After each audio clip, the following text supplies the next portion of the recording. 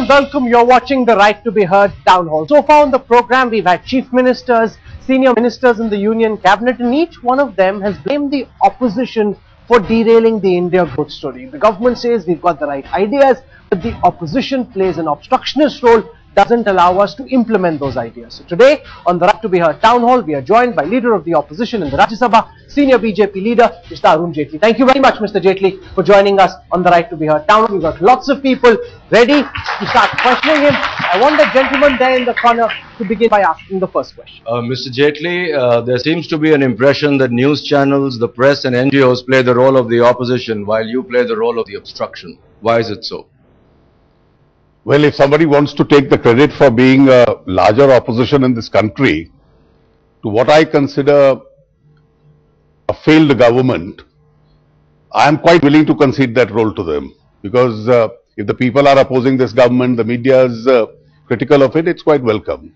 But as far as the opposition parties are concerned, particularly us, we've been in the forefront of all this. Parliamentary opposition obviously comes from the opposition in parliament, and we are the largest party.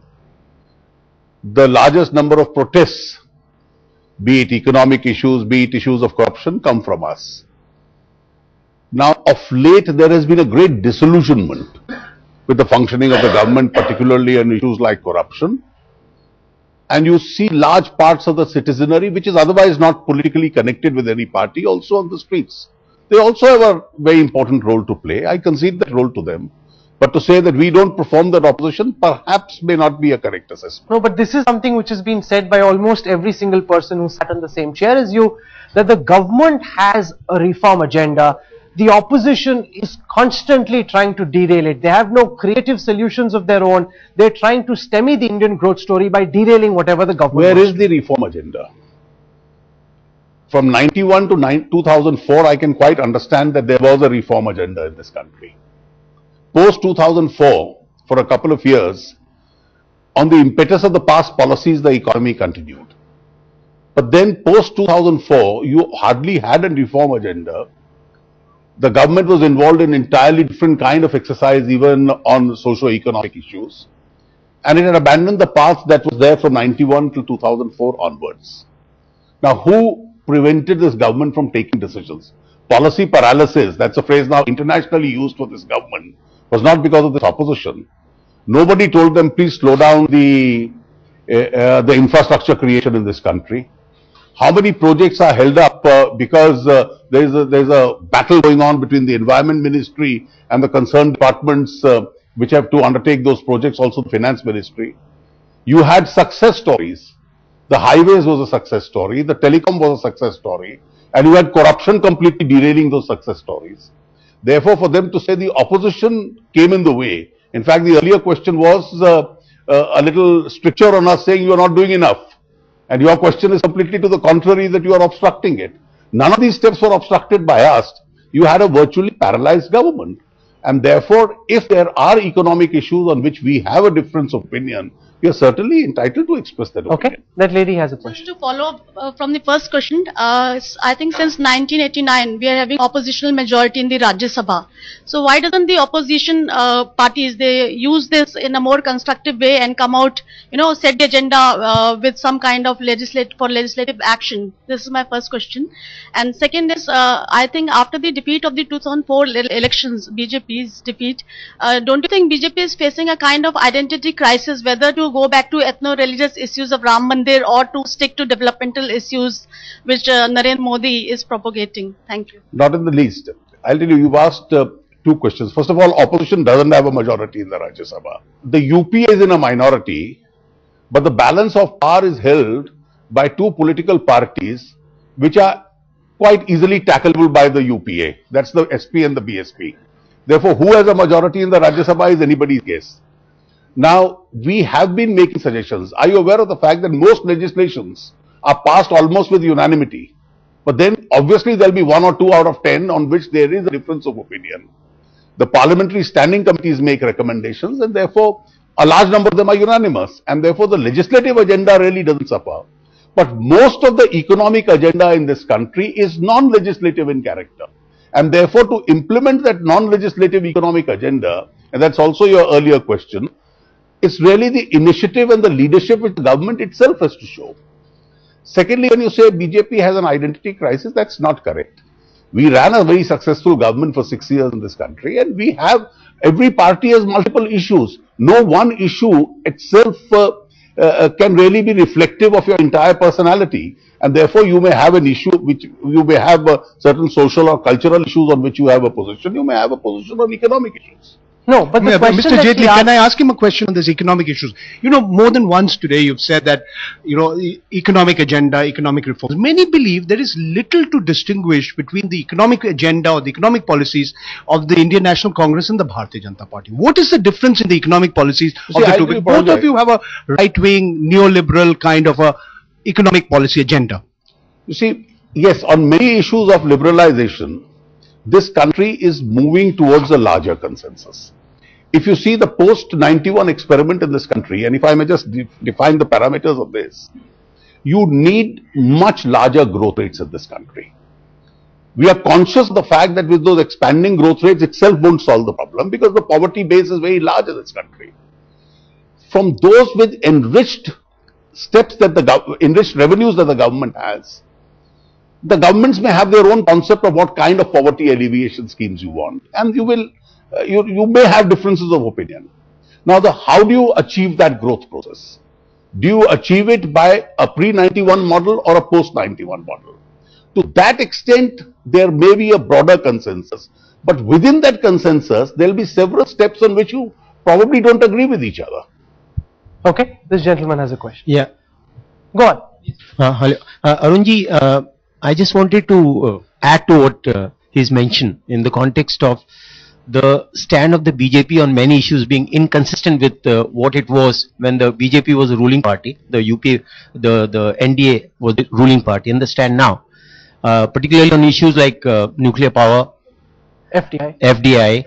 I think the stand has changed quite a lot. Let me clarify to you. As far as FDI is concerned, FDI always can be an additionality of resource as far as the country is concerned. And therefore, neither the NDA or the BJP then or today is opposed to the concept of FDI. Which are the sectors in which you will welcome it and which are the sectors which are to be protected? There may be a difference of opinion. Now, as far as retail is concerned, even when the NDA was in power, I was the Commerce Minister for a brief while, and therefore consistently in our negotiation with foreign companies, foreign governments, in the WTO, we were very clear that time was not ripe for India to open FDI in retail, and that's why we didn't do it. There were discussions within the government, and we consciously took a stand that we must step back as far as those steps are concerned. Therefore, to say that we were wanting to open it at that stage was not correct. There were suggestions which came in the NDA also at some stage. Mr. Maran had once mooted a suggestion as a Commerce Minister with my predecessor. But then, when it goes to the cabinet, the collective wisdom was against this at that stage. UPA 2 is in a major crisis, Mr. Arun Jaitley, over DMK insisting that A. Raja to be heard in the Joint Parliamentary Committee. What is the role of opposition in that? How would BJP members in JPC would act? Number one. Number two, about your friend Justice Kadju, I want to ask you one question. Now today he has gone on Pakistan media and he has also criticized the Narendra Modi's government. Well, perhaps he feels he gets a better audience there. So he's welcome to go and address those audiences. But coming to your first question, you see, a JPC is a serious parliamentary committee. It's a parliamentary probe into a particular matter. Now, when somebody says, and somebody may be on the receiving end of a JPC report, is already an accused and he says, I want to be heard, I'm sure the JPC will take a fair view as far as his right to be heard is concerned. I have no personal opinion to express because I am not a member of that JPC. It's only proper that members of the JPC speak on it. But I see it, I don't see a serious reason why somebody can decline to hear in him. the case, P. Chidambaram and P. Prime Minister will be summoned. That's what also. Well, that's a matter for the JPC to decide, and therefore it's not proper for me being a part of Parliament to comment on what's within the JPC jurisdiction. On Justice Kadju, I am straight away conceding to him and others like him a right to have an opinion. I have no difficulty if somebody criticizes me or Mr. Narendra Modi or the BJP. There's a very large section of the world which criticizes us. My only difficulty is on a matter of propriety. And the propriety is either sitting judges or former judges in judicial or quasi-judicial positions, should they participate actively in politics like issuing electoral appeals and so on, or should they maintain a distance? Can the Chief Justice of India say that in the evening after I get up from court, I am now a private citizen, I am entitled to participate in politics and make these comments? There is a certain amount of discipline. No sitting or retired judge of the Supreme Court has ever done it, but then Justice Kaju is a little unconventional. What is it that the BJP as the principal opposition party stands for? There is one ideology which pushes forth the Ram Mandir and says the main agenda of the party is to ensure that there is a Ram Mandir built in Ayodhya. Then there is a centre-right party which we see on occasions in flashes, but then we don't know because that party also opposes it. That gentleman said some of the decisions which the NDA was trying to push through earlier. What in today's context, Mr. Jaitley, is the definition of what it is that the BJP stands for? What is the definition of your channel? Don't you have 30 programs? Sure. Therefore, to say that you are only identified by one program. Now, a political party may have an economic agenda. It may have a view on certain social issues. It may have a view on reservation. It may have a view on certain cultural issues or on historical issues. And therefore, to say, please tell me which is the one which is your identity, and therefore it wipes out everything else, that's not possible. So, how do you define the BJP and what it stands for? Well, BJP is an important political party which is a part of India's democratic politics.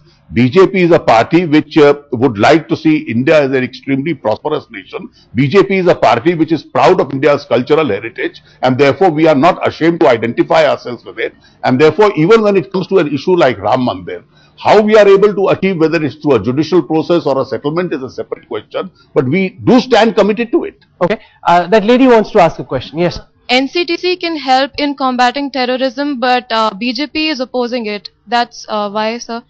Well, that's a wrong concept we have. First of all, let's understand how terrorism is to be contained. Now, to contain terrorism and the kind of terrorism that you have in India, you have the Maoist insurgency, you have a problem in Northeast, you have domestic modules of jihadi terrorism, you have cross-border terrorism.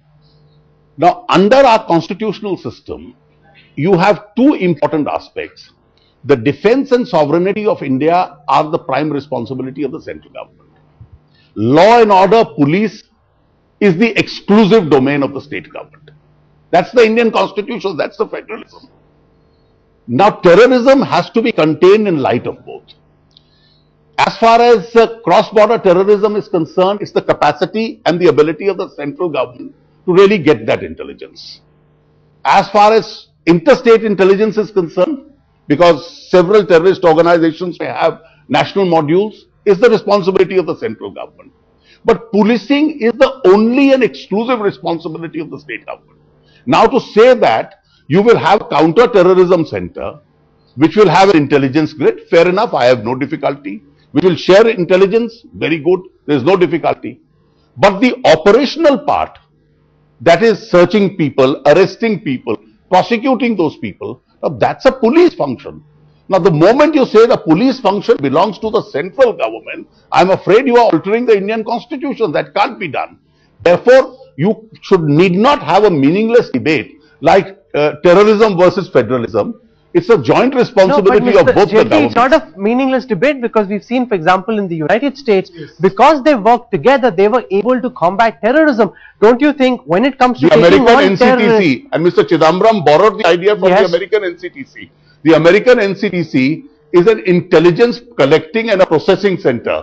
Operational power even in America is not with the NCTC. And that's the only difficulty I have with the NCTC. No, because on issues like terrorism, states and centers need to work together. Everybody is so bothered about their own turfs and their own domains that they're not looking at the larger national picture. Let's be specific. Of course, you have to work together. Therefore, the NCTC should not take the police operational power in its own domain and keep the states out.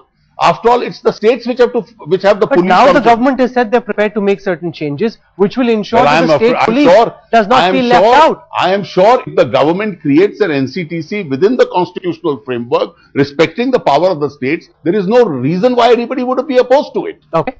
My reaction to this, Mr. Jaitley, there are three reasons for terrorism. One, of course, is the clandestine funding channels. Second is concentration of illegal arms in ghettos. I don't want to mention the areas. And the third is very lengthy, slow process of judicial trials. Is there a serious effort by any political party to ensure, like America, after 9/11, there has been no funding case of militant, while it continues to happen in India? That's my one question.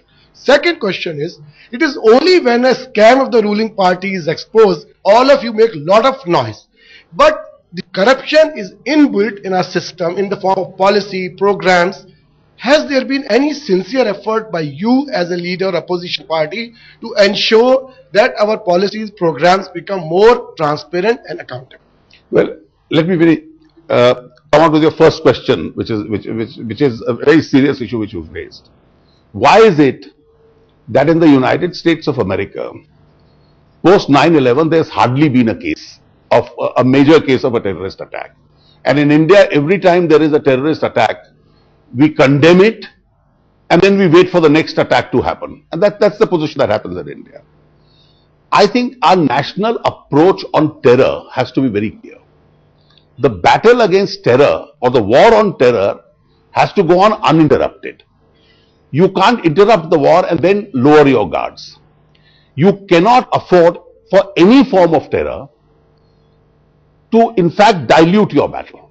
Now, I for one feel, you spoke about the judicial delays in this whole process. There was no reason why India even today should not have an anti-terror law. Europe has it, America has it, and they don't have a fraction of the kind of terrorism problems that we have. Their intelligence network is concentrated on security. What we've done is that we are frittering away our intelligence resource, which is a national resource, and using a very large part of it for political and quasi-political extraneous reasons. We need not do that. You have to concentrate on that. Now, as far as corruption is concerned, I think you are absolutely right. It's eating into our vitals. We still don't have an adequate system of, or a transparent system of political funding in this country. When I was the law minister, we changed it. We not only provide permitted funding by check donations, I took an extraordinary step and says whoever gives by check, to that extent will get an income tax deduction, so that people are incentivized. Even today I find not more than a small fraction of political funding is coming by check. Countries in Europe, United States, large democracies, every penny of what you spend in politics is accounted for. Now this raises the next issue. How do you collect funds then? You misuse discretions. Then you create mechanisms like investigative agencies which the governments would like to control. And when governments control them, you went to the Supreme Court and a landmark judgment in your own case where they said make the CBI independent of the government. Effectively, has it happened? We've now spent 17, 18 years after that judgment. The answer is no. You see, performance and secularism, they are going to be the main issues again in the coming elections. The first one you said performance. Secularism and performance. Have you really prepared a balance sheet of your own party in terms of these two bases, or rather would you depend only on the negatives of the ruling party? Not in the least. You see, every party has to go to the people. What do you go on? I think there are three important factors. First will be a question of leadership. What is the kind and quality of leadership that you are projecting? Regrettably, what happens in our case is, because we are not a party given to a dynastic democracy, you will have a galaxy of leadership. So we'll have in a particular age bracket a large number of chief ministers, central leaders. So instead of saying that in a proper structured party which must throw up a large number of leaders, oh, this is a problem for you. Second, does the leadership and the party have any credibility, both in terms of its ideology, also in terms of integrity of its leaders and otherwise? Thirdly, in terms of your programs and your performances. So people are going to judge us by the way our governments do perform. So whether it's Madhya Pradesh or it's Chhattisgarh or it's Gujarat, wherever we have an opportunity to come to power, or the NDA government in Bihar, wherever we are performing, we are certainly going to be judged by our performances. Okay. We'll slip into a quick break. Lots of people still waiting to ask questions. Mr. Jaitley also spoke about the issue of leadership. There are lots of questions on the issue of leadership which await Mr. Jaitley when we come back on the other side of a quick break to the Right to be Heard Town Hall. We'll be back in a moment.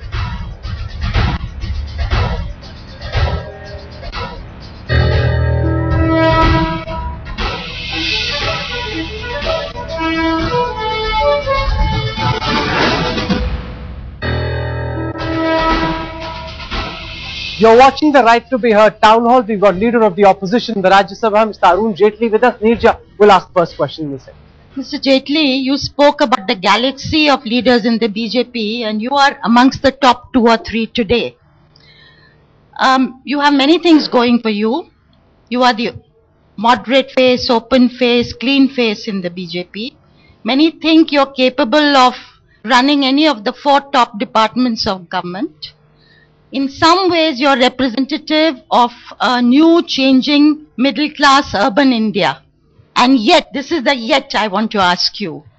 You have not come across so far as being able to connect with rural India and the perception of being a mass leader. You have not even contested a Lok Sabha election. Now, is this because of an aversion to it? Is this because of a strategy or just temperament? Well, all I can tell you, Nirja, is politics and political opportunities are also an art of the possible. Now, in 1999, when I was first asked to join the government of Mr. Vajpayee, I had never contested an election. I had no intention of doing so. In fact, I became a member of parliament 6 months after becoming a minister. Even prior to that, my responsibility was more in the party, organizing elections, etc. So the party decided accordingly. Hopefully this time they decide otherwise. Would you like to fight the next election? Would you like to fight the next elections? Well, if the party decides, certainly. Where from? From Gujarat or from Obviously, Delhi? I can't. What would you prefer? Gujarat, Delhi? No, I'm safe seat. Is Mr. Jaitley cut out for the heat and dust of electoral politics? Well, certainly I would like to contest. I started my career as a young student contesting elections and then I gave it up.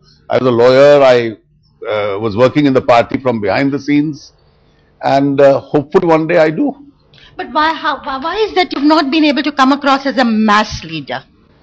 You see, I don't know. You are entitled to your assessment and I have no claims to be won. But in my training as a political worker, both outside parliament, in parliament, there is a particular kind of an activity I have got associated with. And therefore, I have confined myself to that activity.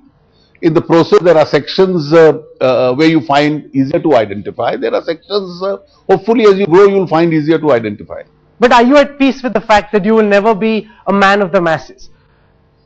Well, I am not jumping to any conclusion to myself. There is never a last day in the calendar of politics. So you will keep, but is it important for you? The fact that in the villages, let me say, for example, people watching headlines today, English news, will really know Mr. Jaitley much better than somebody sitting far in the village. Why is that you appear to be more of a man of the masses? I am equally comfortable on Aaj Tak also. Oh, absolutely. But I'm saying, my question is in terms of how you're perceived by people in rural India vis-a-vis how you're perceived in urban. Well, it's true that I have not done my politics in rural India. I was born and brought up in Delhi. My politics stemmed out of Delhi itself. And therefore, if people have that impression, it's a legitimate impression to have. But as you grow in politics, you get a lot of opportunities, you get a chance to grow. And hopefully I do get that. Okay, a gentleman. Mr. Jaitley, it is said that BJP is remote controlled by RSS. So how do you react to this allegation? Well, you see, these are all phrases which you can use.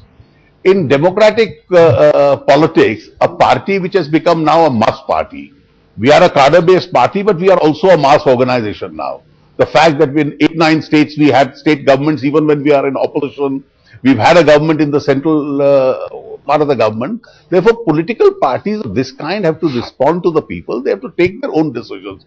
You can have friendly organizations whom you can consult on a lot of subjects. But I can assure you that decisions relating to BJP, its policies, etc., we consult a lot of people, but are taken within the party itself. But why is it then there's such a widespread perception that the BJP is actually remote controlled through Nagpur? That yes, you all are notionally present, but the big decisions are taken by the people sitting at the Sangh headquarters. For instance, I'll tell you, on all policy matters, we take our decision ourselves. Let's take an important stage, Parliament is in session.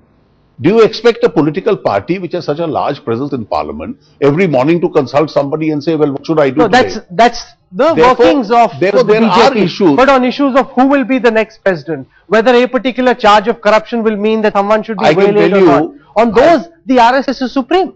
Well, you can consult anybody. You can make people a part of the decision-making process. Even this time, I can tell you, the final decision, when we had a change recently, was taken in consultation with a lot of people in the party. It was taken out of a meeting which was held in one of my houses itself. It was widely reported. Mr. Rajgopalan is laughing because he has an office next door to it. The gentleman in the blue shirt. Sure. Yes. Yeah. My question, Mr. Jaitley, is why is your party still keeping the people dark about its prime ministerial candidate? Or is it not going to be Mr. Modi? Like, what seems to me is that you're trying to play a safe game. The problem is not with our keeping the party in dark. The problem is a certain kind of a mindset Indian political audiences have developed. You see, there are two kinds of political parties in India. And I want to emphasize this. There are parties which have become crowds around a family. And therefore the leadership and the next leadership of those parties is known when the next heir apparent is born. That he 30 years later will be the leader of the party. These are not leaderships on basis of any hard work, on basis of any proven ability, proven performance, or any leadership on basis of actual performance. So now these are parties, not necessarily a party in the center. In the states also you have a large number of parties. Now in structured political parties, whether it's the left parties or the BJP, people have to struggle 20, 30, 40 years before you get into the first row. And in any structured party, you'll have a large number of people. Now how is it that the two political parties in the United States elect their leader? You have primaries. In England, you have party conferences. And then you project a particular shadow prime minister or the leader of the next election, or a presidential candidate. Now you can take it, we have no such systems in India. But when Nirja also just now mentioned that you speak in terms of a galaxy of leadership, I call it the Indian equivalent of the primaries which are on as far as the BJP is concerned. And you will very soon find... So are you trying to play a safe game that once the 2014 election numbers are out, then you will decide it's not that. If you want to go with Mr. Modi... Everybody gets a chance to perform. And finally, at the end of the day, when the appropriate time comes, the best within the system takes over. So even when we had the tallest leader in our party, unquestionably the tallest, Mr. Vajpayee, it's only on the eve of 1996 that one day Mr. Advani, after consulting everybody, announced that he's going to be the leader. So therefore, in our party... No, but this question is about the suspense around Narendra Modi. Why is there so much suspense and hype around Why does it have to be on the basis of number of seats? Why not before? Why are you not sure of Mr. Modi? No, we have not said that we will announce it on the basis of the number of seats. At an appropriate time, the party will certainly announce. There is a lot of interest in Mr. Modi. I can also see a certain amount of groundswell. And that is why probably the media also adds to that interest being built up. Therefore, we'll keep all your good suggestions in mind when we decide that. What's your take on this? Is it because of media hype as the Congress believes that there is so much buzz around the name of Mr. Modi? How do you compare it with other leaders in the past? I don't think it's merely the media buzz. In fact, when there was a huge media buzz against him, he had the strength to survive by addressing audiences directly over the heads of a hostile media. There are not many other Indian politicians who have done that. And therefore, after that, to have performed extremely well and win 3 times in a row, and even when the rest of India was economically not doing so well, to continue a single focused attitude, emphasis on performance, I think he's made a mark. And as I said, I can actually see a certain amount of interest, and that interest is on account of a groundswell, at least amongst a certain section of people which is building up. Okay, that lady has a question. Yeah, sir. Sir, I wanted to ask this question. Sir, are you by any case like, it's a rumor that you're already backing Mr. Modi as a PM next election. Sir, is it true that you work as a team together? Well, he and I have worked a lot together. Both of you backing each other? So she's saying that there is this big conspiracy theory where the seats are divided. If, for example, Mr. Modi gets to about 180, 185, him as a PM. Then he's number 1, you're number 2. If not, well, I don't he helps you become Prime Minister. He helps you become Prime Minister with him being in the shadow backing Arun Jaitley as Prime Minister. Not in the least. I'm sure you've heard this theory. Well, it hasn't crossed my mind. No, but you heard the theory, but what do you make of it? The fact I think it's too early to discuss all this. I think the party at an appropriate time will take a suitable decision, and you don't think in terms of this kind of a planning when you are within the party. Sir, how do you intend to keep in Nitish Kumar if Modi's name is announced? Well, politics is not about everything coming to you very easily. And I can tell you an illustration I remember in 1989 when Mr. VP Singh became the Prime Minister, and therefore he had to continue as a Prime Minister with the BJP support on one hand and the left parties on the other. And once every week he used to organize a dinner between the left parties and the BJP to continue in power. So your sister publication, the India Today, came out with a very nice issue saying managing contradictions. That's the art of governance. And therefore, if you are in politics, you will have to handle these contradictions. These are challenging situations. No, but is the BJP reconciled to the fact that if and when Mr. Modi's name is projected... Well, I can only tell you this. Nitish Kumar will walk out. Our experience of NDA has been very good experience. We would like to see the NDA not only preserved, we'd like to see the NDA expand. And therefore, we work in that direction. No, so you haven't answered the question. Do you think Nitish Kumar will stay in a dispensation where Modi is at the helm, or are you reconciled to the fact that Well, Nitish I am Kumar not will going to walk out? comment on any hypothetical situations. You went to Bihar, you met Nitish Kumar. Well, I am continuously in touch with him. Yes. And therefore, I have had detailed discussions with him. So why didn't you tell us what And transpired? why should I tell you all this and create more problems for myself? That lady over there. So many of ministers in your party have criminal charges against them. For charges as in criminal also and other charges also. For example, Mr. Gadkari, who was also the president of your party, he also had some sort of charges against him. Will it affect the elections coming up? Well, there are no charges against him. Nobody has filed any case against him. Somebody raised an issue in relation to his business and he said, I am willing for an inquiry. The concerned departments of the government are holding that inquiry. That's about all. She has a follow-up question. Yeah.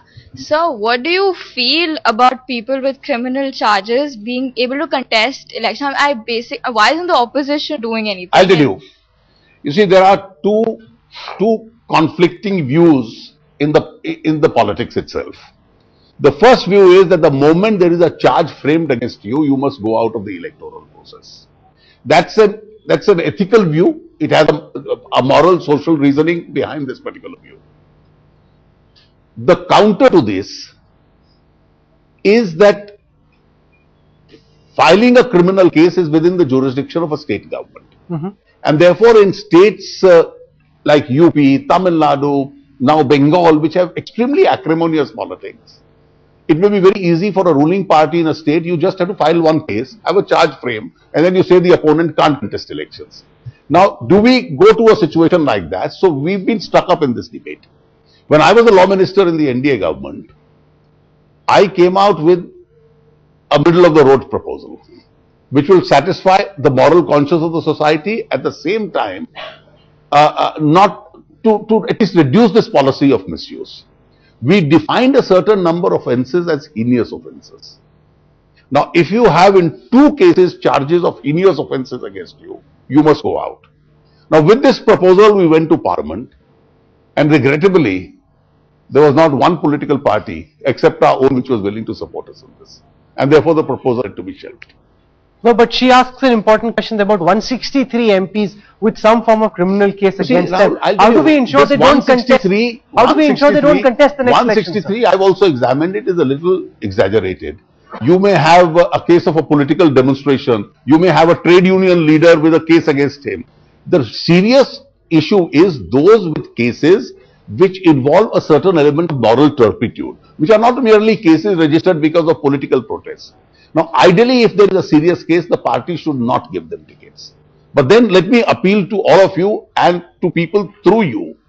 Even when parties make a mistake, people must not vote for them. Okay.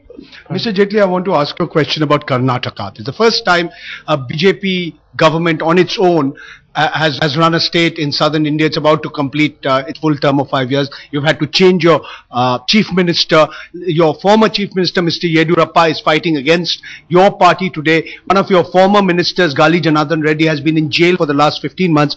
Are you happy with the performance of BJP in Karnataka? Well, politically, I was quite happy with the performance. I was in charge of the elections. But also keep one thing in mind, because we have a sense of accountability, the moment there were allegations, even though he continues to be extremely popular, we asked him to leave. We've paid a political cost for it. But to pay the Congress had a chief ministerial candidate in Himachal Pradesh who had allegations far more serious than what were there in Karnataka. To win the election, they made him the head of the party and then made him the chief minister. But we suffered a political cost because there were allegations against him. You are suggesting that in the coming assembly elections, the chances of the BJP returning to power in Karnataka are rather remote. Well, we are going to try and do as well as we can. Okay. The gentleman over. Good evening, Mr. Jaitley. Delhi gang rape, had you been the law minister, what stand would you have taken or what law would you have suggested to Justice Verma panel? Point number one. Well, I think there are many aspects of the Justice Verma report, I've read the whole report, which are extremely good suggestions. There are some issues on which probably the government, the opposition and some sections, a larger consensus would have to be built up. And therefore, my suggestion would have been on areas on which almost a near consensus exists, and most of those areas there is a near consensus, I would go and legislate them immediately without any difficulty. And I hope in this session that is legislated. If there are some areas, one or two areas of difficulty, let's not reject them. We must refer them to the Parliamentary Standing Committee, ask the Standing Committee in the next 2 to 3 months to consult larger sections of the society, do its homework and come out with their legislative proposals as to what is possible with or without any changes. So just one more question. Let's say if BJP comes into power, will you make CBI independent? Well, I have a detailed note which I have given to the Parliamentary Select Committee. I would prefer it to be independent of the government. But if the governments are not willing to make it independent, I have made a 10-point formulation on how to immunize CBI from politics. And those 10 points which I have said, I can go into those details, they are all on my website. You can actually read them. The Select Committee accepted some 8 out of those 10 suggestions. Now I find the Cabinet has diluted another 2. So when the debate takes place in this session of Parliament, we'll probably get an opportunity to re-emphasize those 10 points. No, but he's making an important question and you must commit that if going forward the BJP were to form a government, will you ensure... Well, that's exactly what I've said. No, but will you ensure at that time that the party will actually push this through? Well, I have said, I have for the complete independence of the CBI, on behalf of the party, we were 3 members of BJP in the Select Committee. Under our signatures, we've given a 10-point proposal how to distance it from the government itself. Okay. So the government has enough scams and criminal cases already, and safety, security, poverty, corruption is already a major challenge for the government. But what assurance can we have that if your party comes to power, it will not be corrupt, it will be any better? And also I'd like to know what measures would you take to tackle these situations and to make the country a better living place? I'll straight away tell you, India needs to eliminate discretions completely. Because there are discretions available and discretions are exercised by people on top, the exercise of discretion involves arbitrariness, involves corruption. I think we need to streamline our policy that discretions must completely be eliminated and therefore you must have more mechanical exercises rather than have those discretions.